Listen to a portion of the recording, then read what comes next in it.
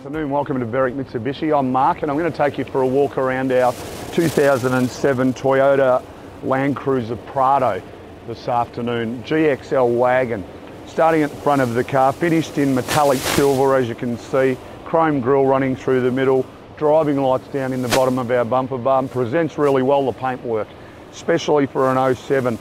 As we come around to the driver's side, a couple of really minor little cosmetic marks just on our side of our front bumper there.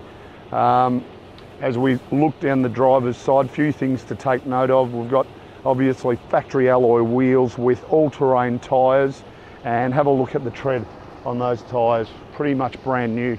So plenty of Ks in the tyres on this car. Side step standard, being the GXL, chrome outer door mirror. We've got colour-coded outer door handles. Also important to note, you can see the rear windows have been tinted on this car. Gives it that better look, protect the kids when they're in the car, and keeping a close focus on the overall condition of the exterior of this car, because in really impressive condition for a car approaching 8 years old.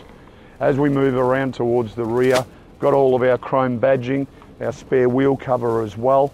And once again, presentation of the rear of the car.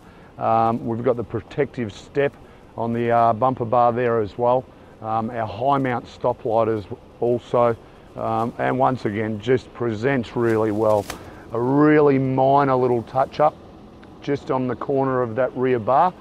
But you know what, I'm struggling to find any marks on this car, so that's a good thing. As we come around this side of the car, our alloy wheels basically are unmarked, and once again, so's the exterior on this side of the car as well. So as I mentioned at the start of the video, 2007 model, and to present the way it does is really a credit to whoever's owned this car previously. So back around at the front of the car now, we'll have a bit of a chat about the motor. Powered by a 4-litre V6, it's going to deliver good power, good performance, 179 kilowatts, 343 newton meters of torque, and give us 13.1 litres combined per 100 Ks. A really big fuel tank in these cars, 180 litre fuel tank, so long range tank, will get you in excess of 1,370 kilometres. Around at the rear of the Prado now, and they do have the barn door set up, so really big opening once we've got that tailgate right open. Gives us a really large storage area if we're not utilising the third row seats, and they are split. The good thing I like about the Prados is they fold right up out of the way, so it opens all of this area right up.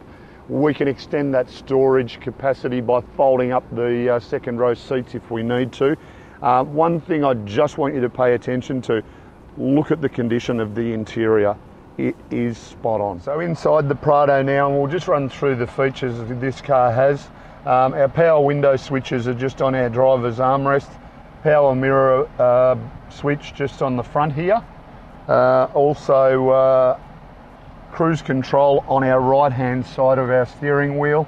It is height adjustable by the lever on the left, our steering wheel.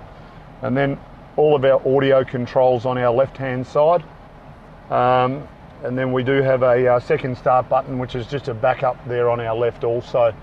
Moving into the centre section, up the top our clock, and also gives us an outside reading of the temperature. Quite warm here in Berwick today. And down below that, 6-stack in-dash CD player incorporating Bluetooth as well. And we do have auxiliary input there on our right hand side. Dual zone climate control air conditioning. Obviously we've got it set to cold today and running, and I've got to say it is stunning air conditioning. It's absolutely beautiful. I think I'll film this video and stay in the car for the rest of the day. We've got a 12-volt outlet down the bottom there, our 4-wheel drive lever to our left-hand side, and then our T-bar for our automatic transmission here to our right as well. Handbrake to the right, really large console or storage area here, cup holders at the front. And also, on a long trip, if you want to just pull this console lid forward, just give you that additional armrest, you've got it there as well.